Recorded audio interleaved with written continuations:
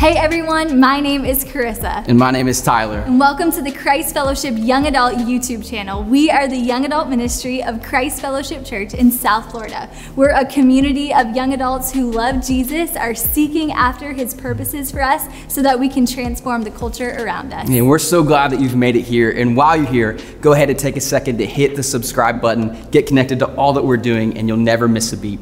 Here you'll find a new message every week curated just for our young adults community that we get from Thursdays, our 7:30 gatherings. You'll be able to watch and listen to our very own podcast, the Young and Adulting Podcast. Look out for all our special original music, content, and more from our young adults team. Yeah, check out the description below for more info on who we are, what we do, and how you can be a part of it. And share this page with a friend who needs to jump in and be a part of this community. Well, welcome to the CF Young Adults YouTube channel.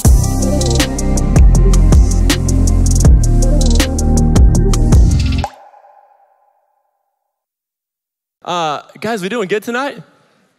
Is anyone awake tonight? Anyone? Okay, come on. Y'all, it's November. Welcome to it. Come on. Hey, seasons are starting to come. If you haven't noticed, you're about to see a lot more New York and New Jersey license plates in the state of Florida. Come on, if you know, you know. You've been here. It's called season. It's happening. People are coming down from up north because they're jealous of where you live. Because, hey, we live where people... Hey, all my locals know, you know, hey, I love it. But, hey, Thanksgiving's right around the corner. I love it. Come on, about to eat some mashed potatoes. Anybody else? Hey, this is completely unrelated to anything. Does anyone in the room actually like turkey? Oh, there's a few of you. I feel like it's customary. Like, you just have turkey. Like, you endure it. Like, you don't, but, like, let's be honest. Who actually looks forward to eating turkey? Like, if you had, hang on. Don't raise your hands yet. Over all the other sides, are you choosing turkey first? Gabe's choosing turkey first. I love it. Yeah, okay. But have you guys ever had deep fried turkey? Yo, changes the game. It's a different level. If you haven't had deep fried turkey, make sure the turkey is all the way thawed out before you deep fry it. Water and oil, do not mix. That is called casualties on site. So, but Thanksgiving's around the corner. But guys, tonight we're starting a brand new series called Mythbusters. Come on, somebody. Who remembers Mythbusters back in the day? Like, hey, yeah, come on. If you were born after 2002, you don't understand. I'm sorry. But hey, come on. Mythbusters, like before American Idol, before the Kardashians. Come on, before Bachelor in Paradise on Mondays and Tuesdays, come on, there was Mythbusters, like the heroes of national television. And if you don't know what I'm talking about, basically these guys, the nerds, like they made a lot of money off of paying attention in school. So there's that. But they basically, they did this thing where they're like, hey, if there's a myth out there, we're gonna bust it. We're gonna see if it's true or if it's false. And that's what their whole show was based around. Apparently, like, the people that did the show, apparently they hated each other, which I don't know how you make a TV show for 15 years and not like each other. But that's what they did. And they did some pretty interesting myths. One of my favorites, I'm actually gonna do it. It's so embarrassing. Are yawns actually contagious? Like, I feel one coming up right now. I don't know why. Come on, anyone else ever done before? You yawn, and what happens? Like, the whole room just like erupts in yawning. Close your mouth, your breath stinks. Come on, stop. So, yawns actually contagious? Yes, they actually are. Scientifically proven that yawns are contagious. Who knew? Mythbusters knew. Another one that I have a personal experience with, they did the experiment, is drinking water, does it cure like hot sauce or like when you eat something hot? No, it doesn't. It actually makes it so much worse. Will, am I right? All right, this is another story real quick. So, Will, raise your hand real quick. Tell the people where you're at. Come on, there's Will. So, Will and I were a part of this shoot for CF students, and because we love the kids, we were like all in, like let's do it for the kids, yes. And it was this relay race that we had to do. We crushed the first relay race. And we got to the second leg, and they had a spoon of hot sauce for us, like waiting for us. And I'm like, hey, do it for the kids. Like, I don't care what it is. Like, I'll eat it. And Will and I, we take these spoons, we throw it back in our throats, and we're like, let's go. Like, we're winning this thing. And when I tell you guys, I started to cry, like immediately, like on sight, like tears started coming out of my eyelids, and I didn't know what was happening. And 20 minutes later, we're still crying. And we're like, okay, what's going on? And unbeknownst to us, they gave us the 3rd hottest hot sauce in the world. Get this, a drop is equivalent to 6 pounds of chili, and they gave us a spoonful.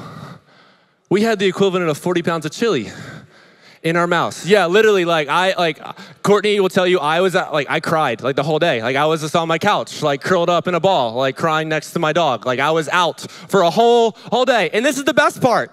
All I had was water on set. They're like, hey, you want some water? We're like, no, we don't want water. So the only thing to cure hot sauce is milk. And Braden was a part of it. Braden has a dairy allergy, so I'm sorry. You guys can pray for Braden. But, so milk is the only thing. So myth busted, yeah, that happens. But tonight, we're going to be kind of looking at some myths in Scripture. And I think, not in Scripture, but in our world surrounding Scripture. And here's the truth. A lot of us, we've grown up in this life, and we kind of take things from other people, right? Even some expressions we say, or maybe some things we think, we take it, and we never actually fact check it for ourselves. Is what I'm saying biblical? Is what I'm saying true? And I think we've all kind of have maybe our misconceptions in the room around a couple of topics. Maybe God doesn't like people with a lot of money. I know where I grew up, that was a thing. Christians weren't supposed to have money. And that was a myth for me that I had to break. Because you know what it takes to do ministry? Money, you need it. And so when we're gonna look tonight really just at Scripture of, man, what does the Bible say? And we're gonna be debunking this myth tonight. As long as it's your truth, it's acceptable. So we're gonna be debunking tonight. As long as it's your truth, it's acceptable. Now, off the bat, I'm not a theologian. I don't have my doctorate in apologetics. Sadly enough, I probably never will. I'm not smart enough for that. So that's not me. But here's the truth. Every single one of us, we need to be able to look at this book, and we need to be actually able to say, this is the word of God of which I trust. Because this is what our faith is built upon. Our faith is actually built upon this book where we need to put our hope and our trust. And for us as Christians, we look at this book as our foundation, as our truth. We look at this book as God-breathed, God-inspired for us to learn what truth is in this world. And just as a society has rules that govern our nation and govern the world, God has rules and governments in place that are gonna rule us as Christians. They're gonna be our guiding principles for us as we live this life. And it's not hard to turn on the news and see all different truths displayed all over social media, right? Or on advertising boards, or even in conversations. And if we're gonna be able to debunk the myth tonight that all truth is truth, then we need to know first, what is truth? Where do we start? And tonight we're gonna be looking at the Word of God, and we're really gonna be breaking down what it means to look at the Word of God. What do we do with it? So we're gonna learn how to know the Word of God, to trust the Word of God, and to apply the Word of God tonight. And if we wanna know what truth is, we have to be able to do all three of those things. And the first is this: we need to be able to know the Word of God. Come on, someone look at your neighbor and say, know the Word of God. All right, for everyone that didn't participate, look at the neighbor you don't like as much, tell them, know the Word of God. All the introverts in the room just looked up to me I hate you so much. You made me say it twice. But you need to be able to know the Word of God. And here's the truth. It's not enough just to hear the Word of God. You need to know the Word of God. And maybe some of you are getting flashbacks to, elementary school or Bible study where you had your scripture for the week, right? That you'd have to memorize and know. And if you're like me, I just memorized to get through the test. Anybody else? Yeah. Every college student, yes and amen. But the truth is, the Word of God is not something for us just to memorize. It's something for us to live inside of us. Because the Word of God is, we're gonna get into this more, it's powerful. It's effective. It's actually useful for us as we go throughout this life. And Jesus, he actually knew the Word of God better than anybody else. And there's a situation that we're gonna read about in Scripture where knowing the Word of God actually helped Jesus conquer the enemy. And this is what it says in Matthew chapter chapter 4, verse 1 through 11, and we're gonna read 11 verses, so buckle up, here we go. It says this, it says, then Jesus was led by the Spirit into the wilderness to be tempted by the devil. After fasting 40 days and 40 nights, he was hungry. The tempter came to him and said, if you are the Son of God, tell these stones to become bread. Jesus answered, it is written, man shall not live on bread alone, but on every word that comes from the mouth of God. Then the devil took him to the holy city and had him stand on the highest point of the temple. If you are the Son of God, he said, throw yourself down, for it is written, he will command his angels, and you will not strike your foot against the stone. Jesus answered to him, it is also written, do not put the Lord your God to the test. Again, the devil took him to a very high mountain and showed him all the kingdoms of the world and their splendor. All of this I will give to you, he said, if you will bow and worship me. Jesus said to him, away from me, Satan, for it is written, worship the Lord your God and serve him only. Then the devil left him and the angels came and attended to him. So we see this moment in scripture right in the beginning of the Gospel of Matthew, 4 chapters in, that Jesus is automatically tempted by the enemy. And I wanna point out something real quick. If Jesus was tempted this early in his ministry, how many of us know that we are going to be tempted? We are going to be faced with situations that we need to know how to discern the lies from the truth. Because here's the truth. Satan is actually described as the father of lies. Like in scripture, that is his name. So can I tell you something? Truth doesn't come out of his mouth. Lies come out of his mouth. And if we're gonna be tempted, chances are it's not gonna be like this crazy scenario. Chances are it's actually gonna be something a little twisted where you see a little truth, but then you also see a little bit that isn't truth. And how do you discern both?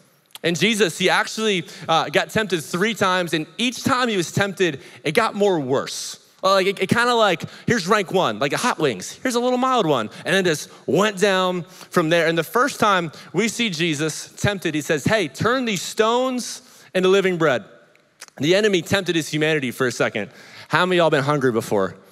How many of y'all never eaten for 40 days before?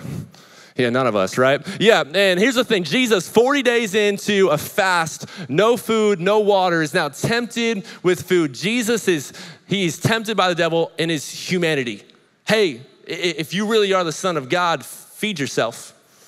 And Jesus he brushes that one off. He's like, come on, bro. I'm not even that hungry. And he says what? In Deuteronomy 8:3, he quotes this, man does not live on bread alone, but on every word that comes from the mouth of the Lord. And then he tells Jesus, kind of ranks it up. He says, hey, throw yourself down on this high peak. And this is what's crazy. Satan this time doesn't just give him a challenge, but do y'all know that Satan quotes the Bible? Psalm 91 says this, he will command his angels concerning you, and they will lift you up in their hands so that you will not strike your foot against a stone. So automatically, we actually see the test get a little harder. Satan knows the Bible, and Satan's actually bringing a test to Jesus. And what is actually interesting about this is if you read Psalm 91, it's actually all about how Jesus is coming to comfort you. So actually Satan is taking his scripture and he's twisting it, he's morphing it almost to fit the scenario that Jesus is in. And I wanna wonder tonight, man, how many times we're tempted by something that looks good on the surface, but when we get into it, it's actually much deeper.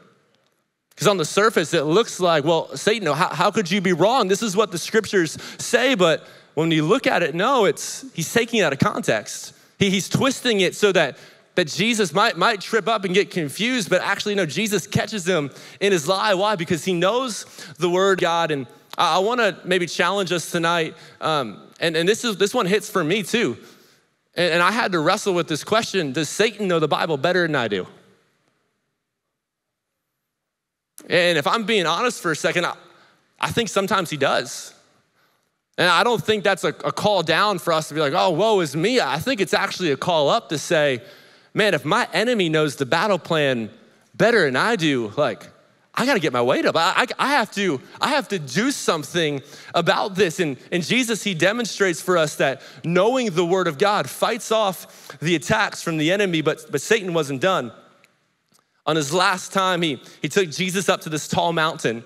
Just imagine it for a second, a mountain taller than me, right? And he takes him up there and he displays all of the splendor of the world to Jesus. And he basically says, hey, bow down, worship me, and everything that you see can be yours. Now, for some of us, we'd be like, what the heck? Like, what kind of tempt is this? But when you think about it, I actually think it's the hardest temptation because the devil is actually negating the cross.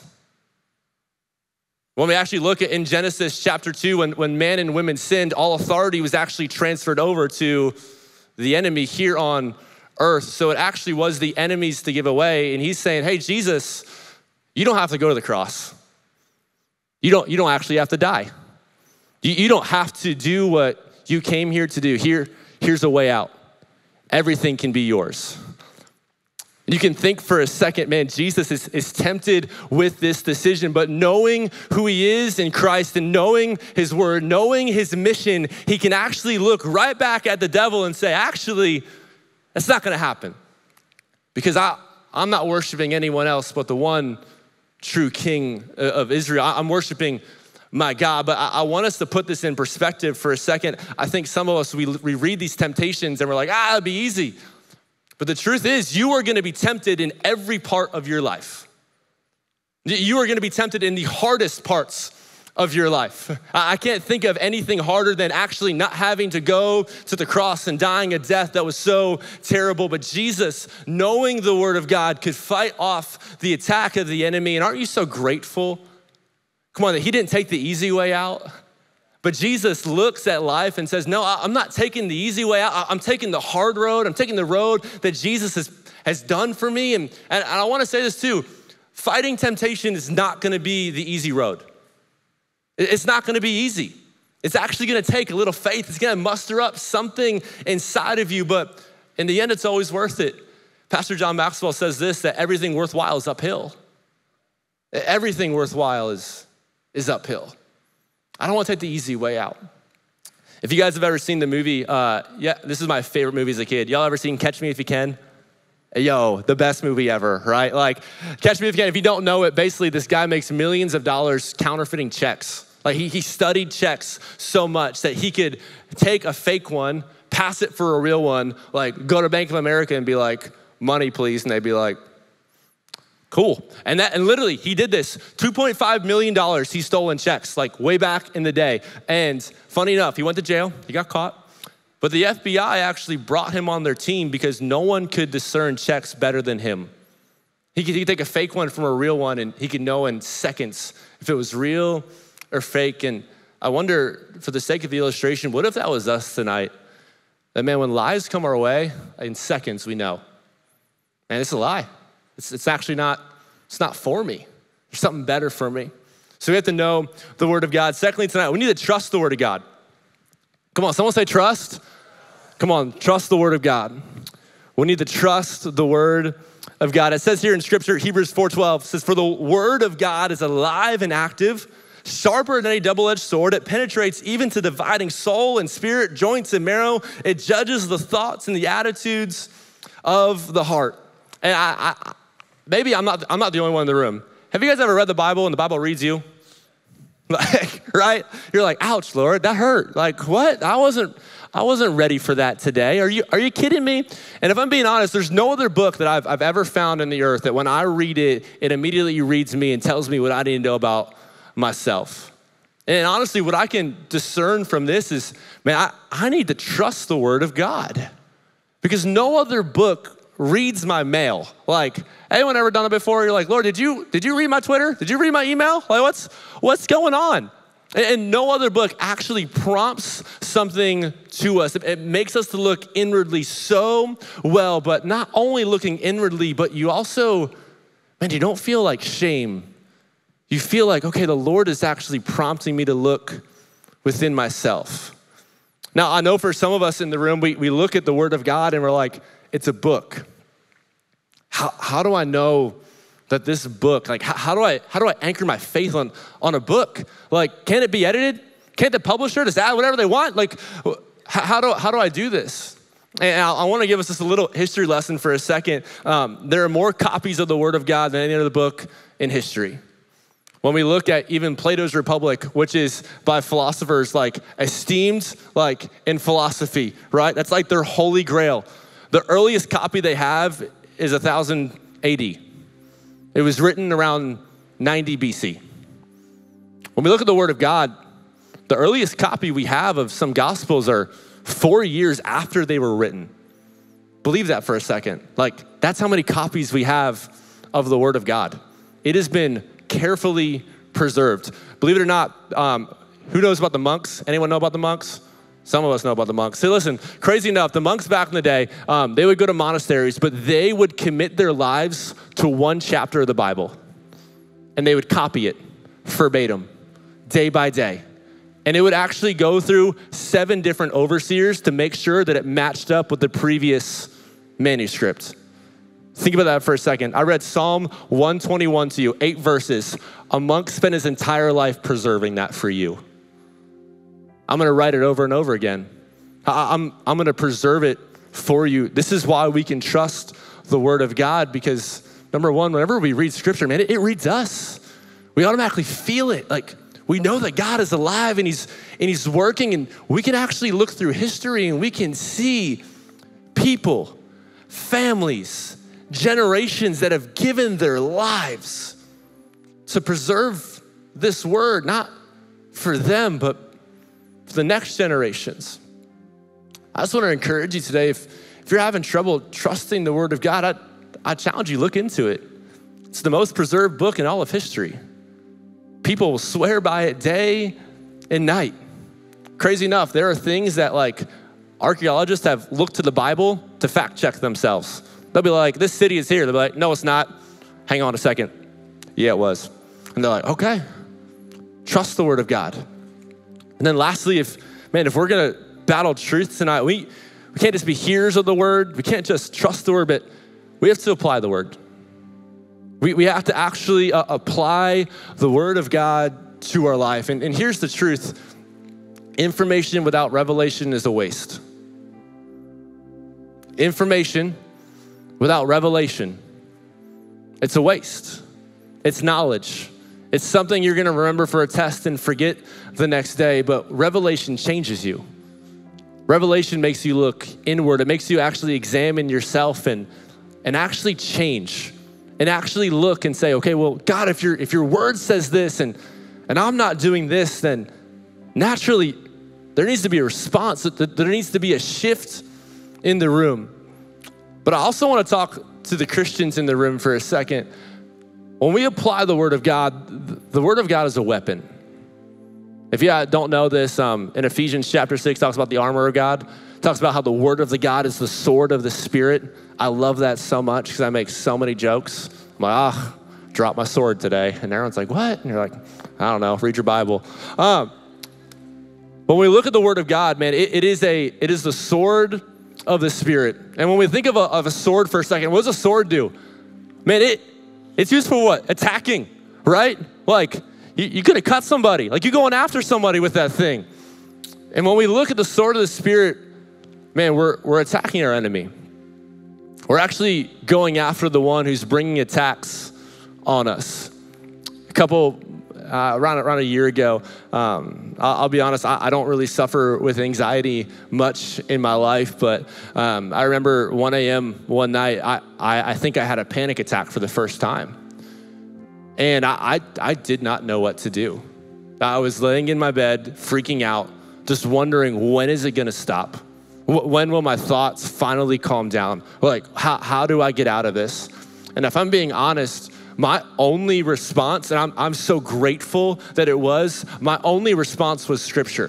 There was nothing else I could do. I took out the sword and I said, hey, Philippians 4:6-7 says, hey, with prayer and supplication and thanksgiving, bring it to God, and the peace of God that surpasses all understanding, what? Will wash over you in Christ Jesus. I looked at the devil and said, hey, I am the head, I am not the tail. Like I am anointed, I'm appointed. He has called me a son, he has called me his. And listen, whatever is going on in my mind right now, I have all authority over it. Would you leave in the name of Jesus? And suddenly, things shifted.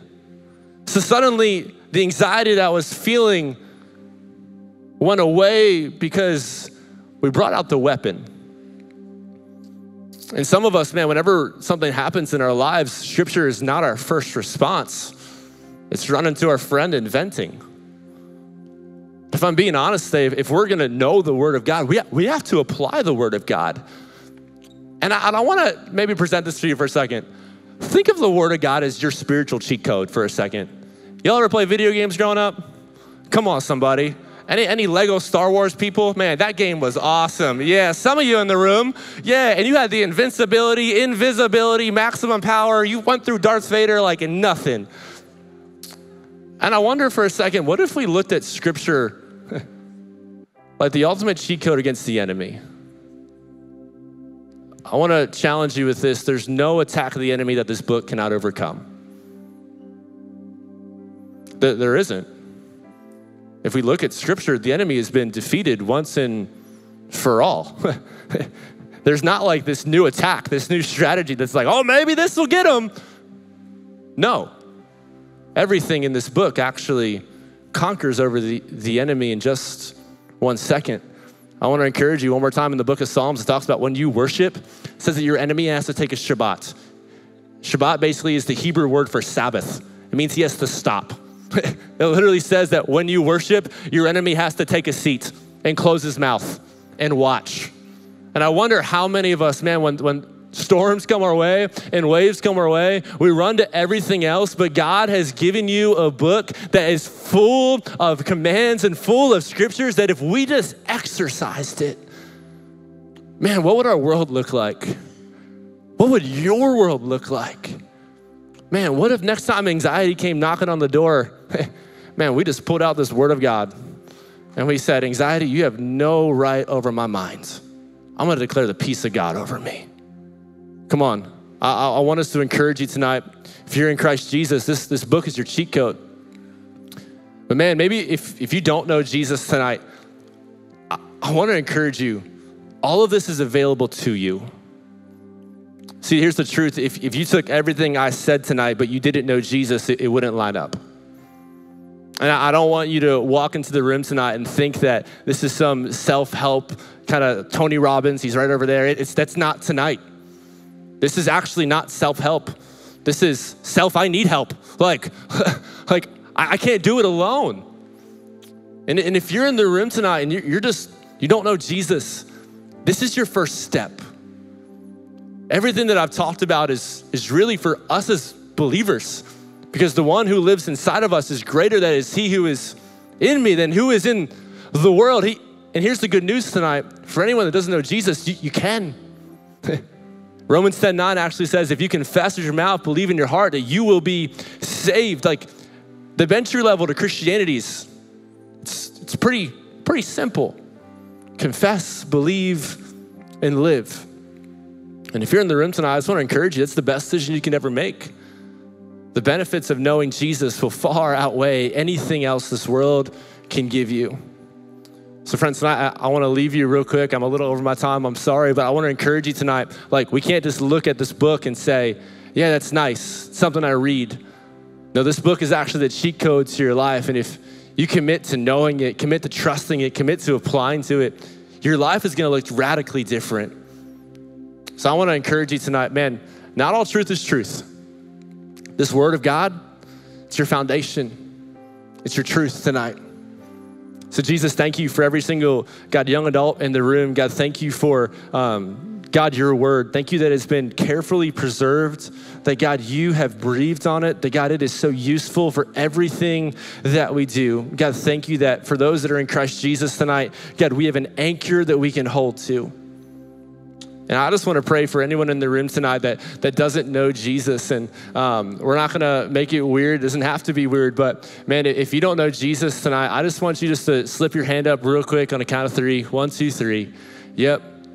It's all good. No one's looking around. And we're just going to pray this prayer tonight. And we're just going to say, Jesus, thank you for dying for me. Thank you for saving me. I invite you into my life. Make me new. Make me whole, and I'm gonna serve you the rest of my days. So God, tonight we thank you that we have your word. And God, we thank you for the truth that you've shown us tonight. So God, we love you and we thank you. And everyone said, amen.